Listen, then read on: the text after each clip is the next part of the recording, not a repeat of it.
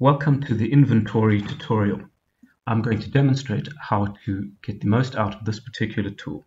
If logged into the IowaDocs site, you can then either use the search bar in the top right-hand corner to search for inventory, or alternatively, you can navigate to the inventory set procedure. From the probate forms to the probate inventory procedure forms, and then you run the probate intake procedure. Once the template has loaded, you'll see that you're presented with a number of options. There's also a select all button, which you can select, and that will select every single template or deselect every single template. You'll see that as you select templates, options will open up on the left-hand side. Those tabs contain the corresponding information for the options that you have selected. I'm going to select the first 5. Now let's run through the interview tabs. In the Caption Information tab, we add a court county and the case number, which is also the probate number, and then the final question asks you to insert a name for your answer file. This is the name that your answer file will be given when you save your data. When I click the Save button, I get a file called P123Johnny, which is exactly what I inserted at that field. We can use that data file at a later date.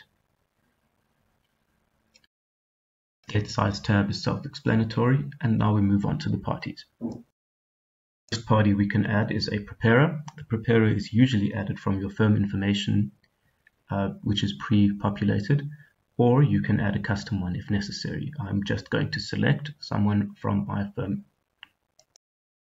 You can then add your decedent. The marital status of the decedent will determine whether or not you will be able to add a spouse.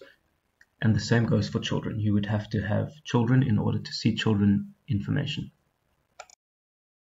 If I select single and I do not click the decedent has children button and I confirm, you'll see that there is no spouse or child party available to me in the main party page.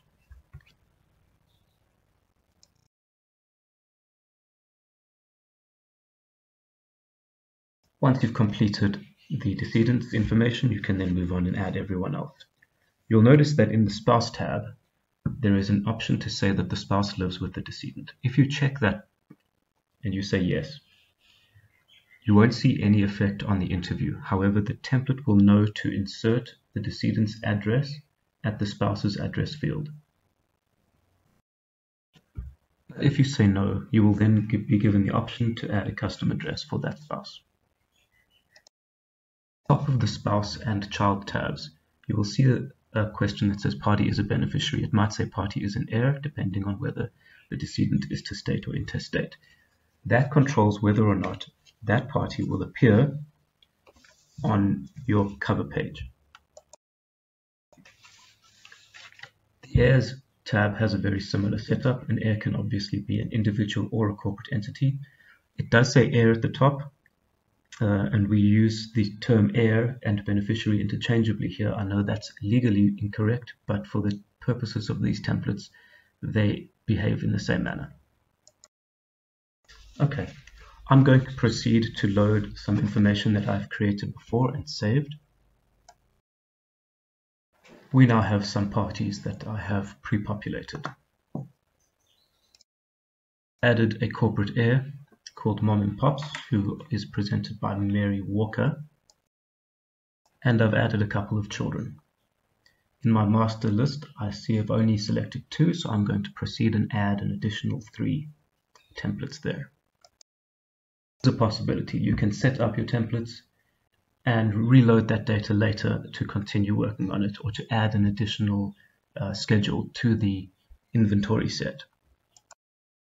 One thing to note is that the file name that you inserted before will be overridden by the file name of the data that you load. So if you want to change that, just bear that in mind. I'm going to proceed and call this by the name of the decedent. I'm going to call it Tim Bell Inventory Set. Now we'll proceed to insert the information into the actual schedules. You can add alternate values if you want. it is set up to deal with that, but I'm going to proceed without those alternate values. Let me add my first piece of real estate, the big house. In the value section, I can add the number in an unformatted manner. So I can just put 1, 2, 3, 4, 5, and the system will recognize that as a number. You can also add those numbers in a formatted manner with commas as thousand separators and a full stop as the decimal separator. As long as you do not insert a space in your number, the system will recognize that as a number. Now you'll see that I have an additional piece of real estate, simply called real estate, that contains no information. If I leave that there, a third field on my template, on my document, will appear. I will have my big house, my warehouse on the docks, and a blank one. So I'll have a third one that contains no information. I don't want that third piece of real estate to appear on my document. I need to delete it here using the trash can on the right hand side.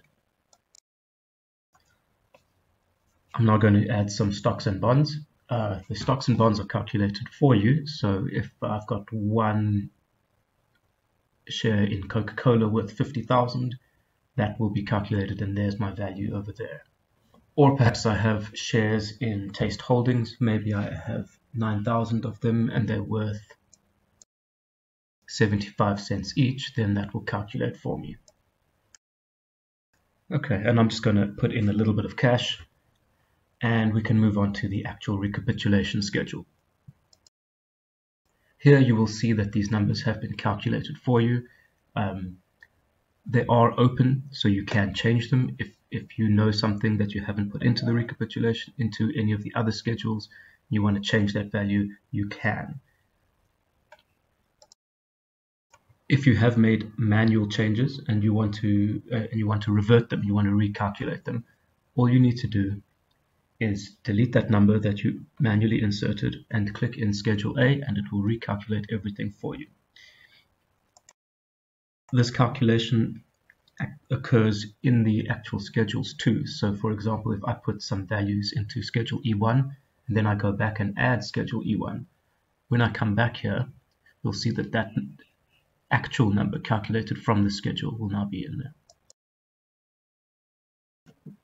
We then move on and we add the real estate owned outside of Iowa and the property reported but excluded from the gross estate. And then we move on to the federal tax calculator. Here we can insert a custom amount if we want to, or alternatively, you can use the button to calculate the gross estate value.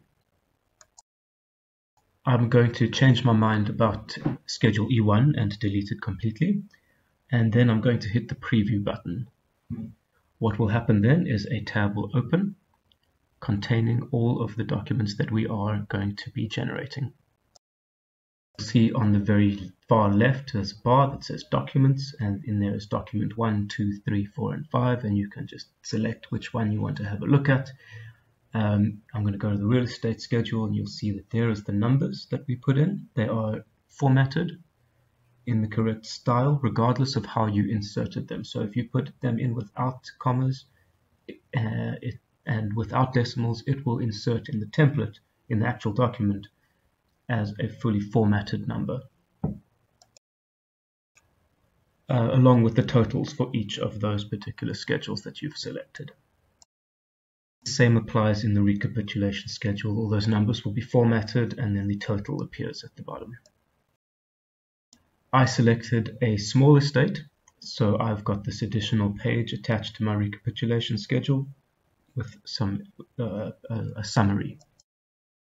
If I'm not happy with something I've seen in my preview, I can just go back into my interview and I can change that data. So here I'm going to go back to the real estate. I'm just going to quickly change the value of my warehouse at the docks. And once I'm happy with everything, I go to the very last tab, and you'll see on the bottom right hand side there's a button called Assemble, and you click that Assemble button and your documents will assemble and you will be able to download them.